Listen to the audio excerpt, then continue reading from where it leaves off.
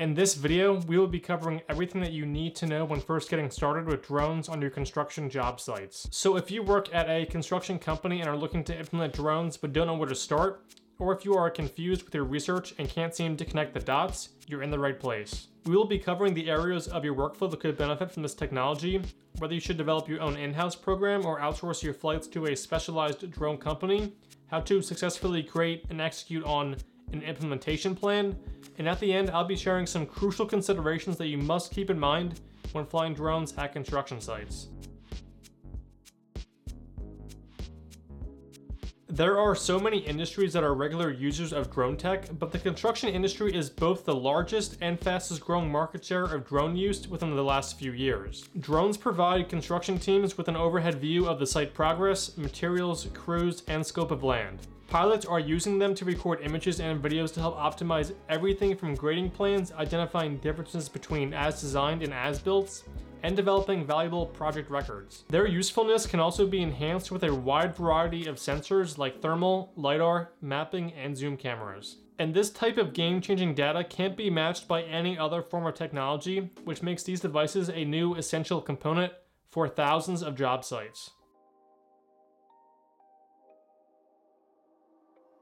Just like any other technology or service, you must first have a clear vision of what you plan to gain after the implementation and how it would get you a return on investment. Whether it's more clients because of a competitive marketing edge, saving time by developing strategic schedules and reducing unnecessary man hours, or eliminating travel expenses by allowing managers and clients the ability to remotely view the entire site from anywhere. These are just a few examples of the benefits our clients have discovered after implementing this new technology. And if you are unaware of the different ways drones are being used on job sites, I recommend that you watch our previous video up here about exactly how construction companies are commonly using drones. So what you really want to do is locate areas of your workflow that could use improvement and research if drones could possibly resolve those problem areas. For example, you may want to perform surveys quicker and more frequently, or if you're having scheduling issues because the right hand isn't talking to the left hand, and you're really unsure of the current status of the site.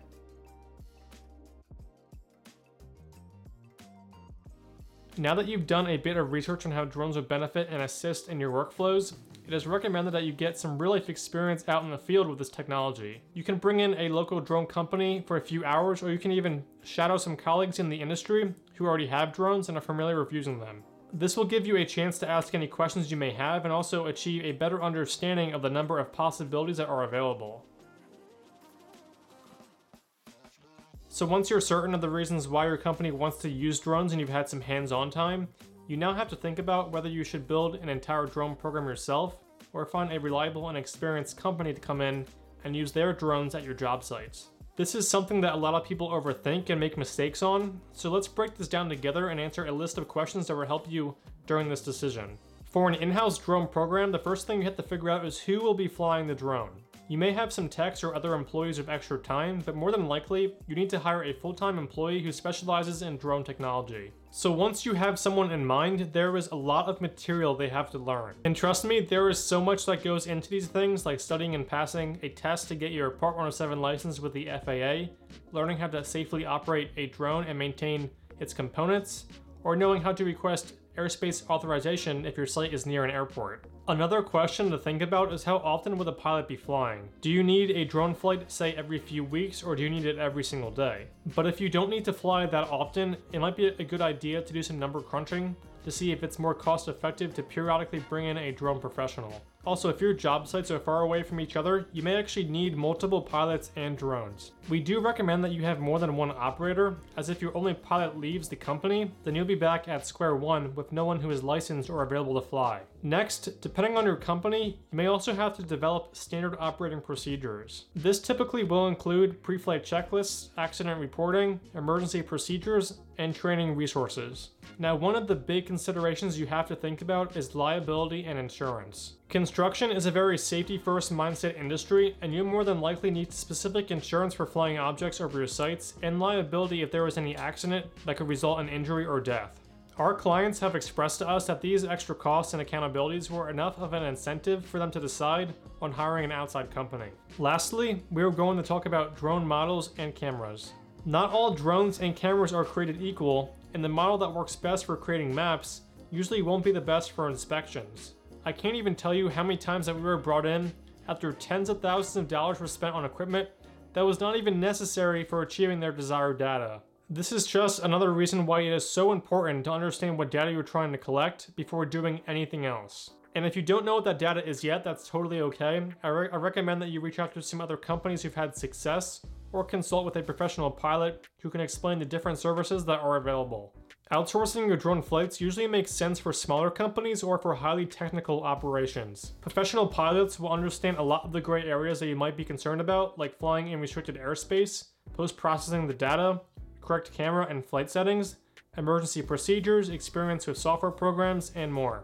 Then you also have to think about how much money you're saving by not having to train or hire employees, buy equipment, drone insurance, software applications, and spend time troubleshooting. And trust me, as with any other technology, it's great when it works, but it gets annoying and time-consuming quick when it doesn't, and drones are definitely not exempt from this. However, please be aware that you really have to do your due diligence when it comes to hiring a drone company. Just like with any other contractors, there are always a handful who seem promising and within your budget, but end up being a nightmare to deal with.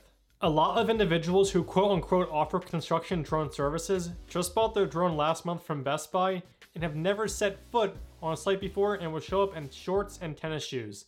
Trust me, we've seen it, and I'm sure many of you watching have too.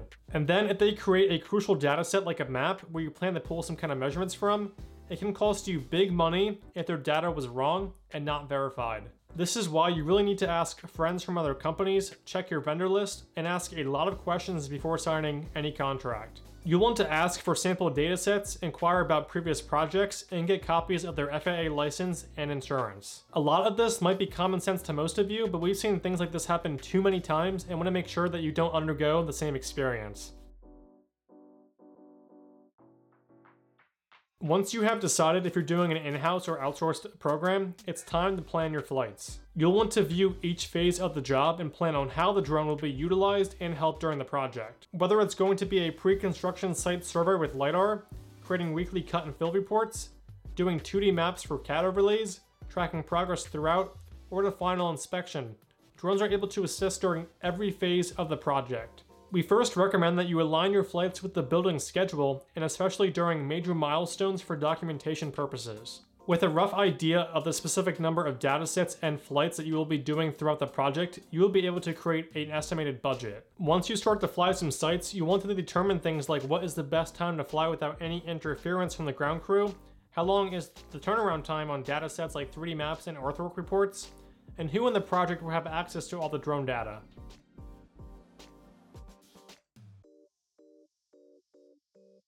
So before you take off, there are a few things you have to keep in mind when flying at construction sites. First off, you always want to look out for nearby obstacles. Specifically at project sites, there can be cranes, trees, power lines, and nearby tall buildings, especially when flying in the city environments. You'll also want to have a landing pad with cones around it so that no one is injured during takeoff and landing.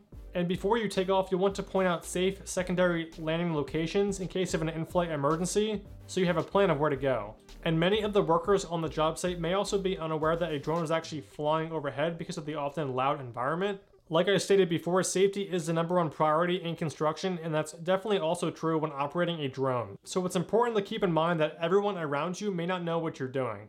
During flight, you also must be 100% focused at the task at hand and not be distracted by your phone or side conversations.